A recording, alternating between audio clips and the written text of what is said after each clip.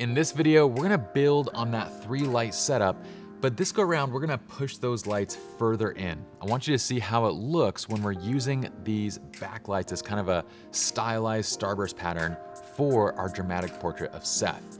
Now remember, two things are creating that starburst pattern. One is, of course, the aperture, right? Closing down our aperture is what's going to enable kind of that flare that would normally be a bloom when shooting wide open to kind of turn into that starburst pattern. So somewhere between f7 to f14 or even above, ideally kind of around that range though, f7 to f14, so you're not introducing too much diffraction, is a good place to start to get your starburst pattern. Keep in mind though, that number 2 is the lens itself. Specifically, the number of blades on your lens's aperture is what's gonna kind of lend a unique flare characteristic or look to that starburst pattern on each lens that you shoot with. So every lens is gonna look a little bit different in the pattern that it kind of renders with these starbursts. That's it, relax there. Dude. That's crazy. All right, so here's what's happening. So we've taken that exact same setup. So here's Seth. I'm gonna draw on his beard this time. This is a beard. Is that a good beard? It's a top-down view of his beard, so you really just see a little bit sticking out, you know? Okay, and here is that main butterfly light source that's tipping back and towards him. Here's the camera and his motorcycle directly behind him. Okay, and then the gas pumps. So all we've done is these lights that were outside of the frame, we've now pushed them into the frame. And what I've also done is kind of hid the light stand by placing the light directly actually above and right behind each of those gas pumps. So now we kind of just have this cool stylized light coming through and all we see is the light source itself. What I want you to pay attention to in that final shot is one of these lights actually has that gigantic kind of mag ring on it, because that was the only thing we had to hold it. The other light is just on the stand. But the kind of shape of the flare and the overall bloom of that light actually ends up covering it up, so they look almost identical. So just don't really worry if there is a little bit of a different shape to the modifier that's holding it. Usually the flare is going to cover it up as you see in this shot.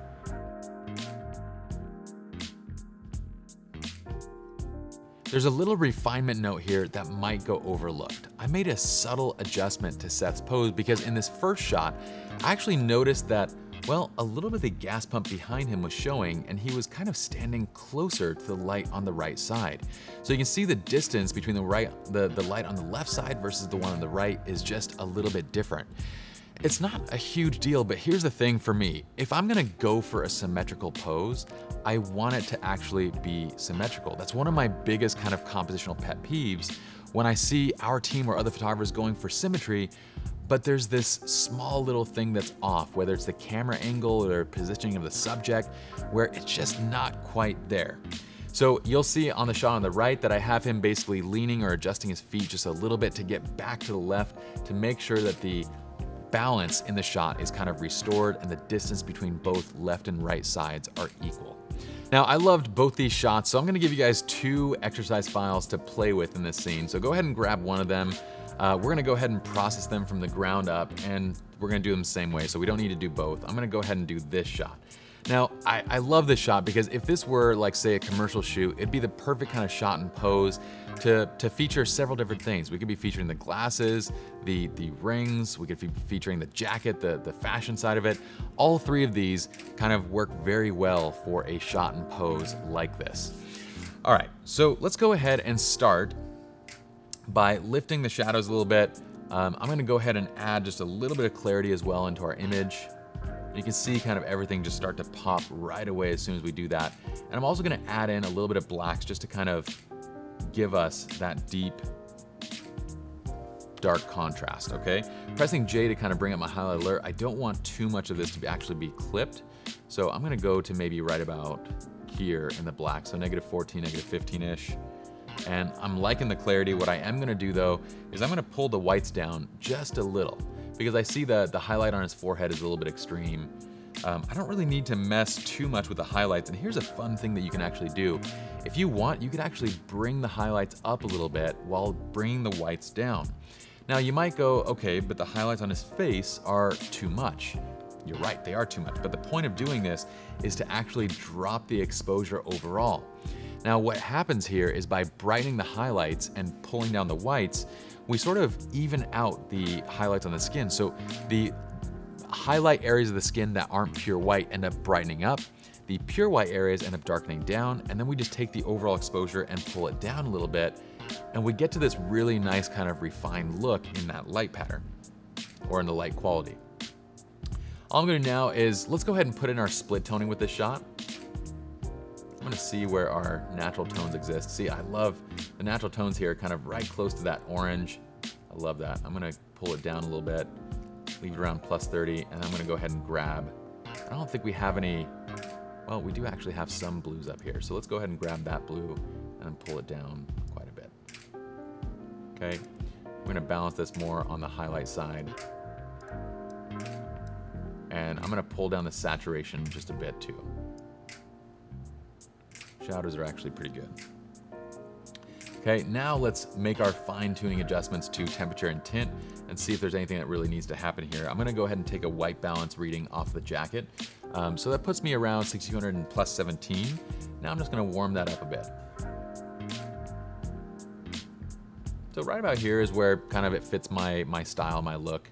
And now from here, we can tweak and adjust. I have a little bit of teals actually in those shadows, and I like that look a lot. So what I'm gonna do if, by the way, Carlo, what do you think I'm gonna do?